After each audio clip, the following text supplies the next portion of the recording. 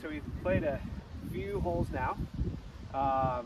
Before I kind of get into what I noticed and everything, I just want to kind of hear from you what kind of what your thought process was the first few holes that we played. You know, just kind of just kind of give me a rundown of what you felt was good, not so good, and we'll kind of go from there.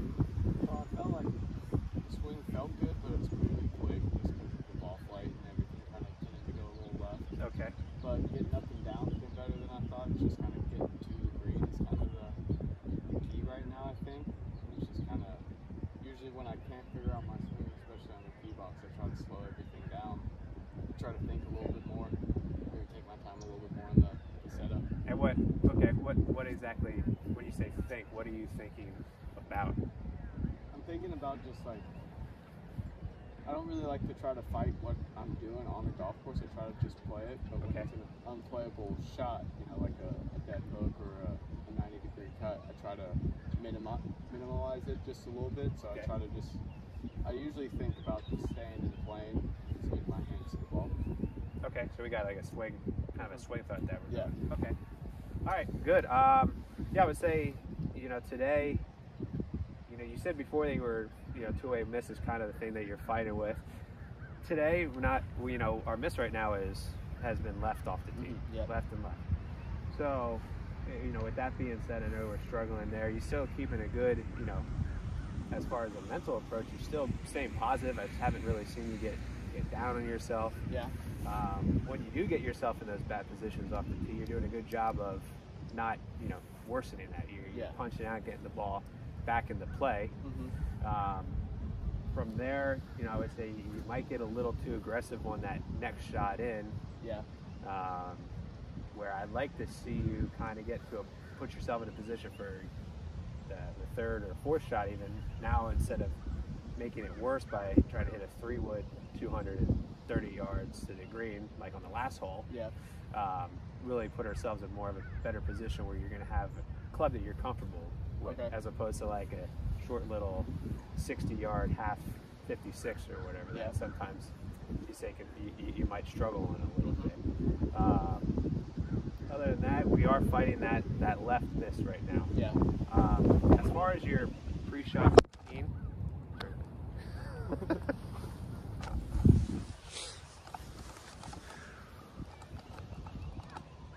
and to do some editing on that.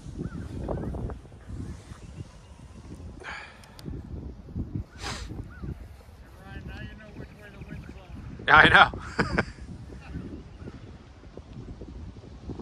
Alright, hopefully it doesn't fall over again. So in addition to that, as far as your pre-shot routine, one thing that I do notice is the first thing that you do is you go right up to the side of the golf ball and start doing your practice swings. Then you do take a little step back, and it's rather quick, and you just kind of look down and go. I like to see you try actually, you know, take your practice swings and everything from directly behind the golf ball. And then really visualize what you're going to do. You told me on the opening tee shot you like to visualize, you know, a field goal and try to knock it through there. So really, you know, stand behind the golf ball more, find your exact target, maybe take your, you know, visualize the shot you want to hit.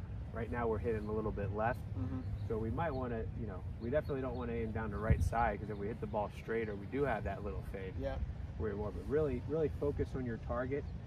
And in addition to that, try not to really think too much about keeping it on plane, everything, because you're a 1.4 handicap. Your swing's good. Like you're going to be on plane.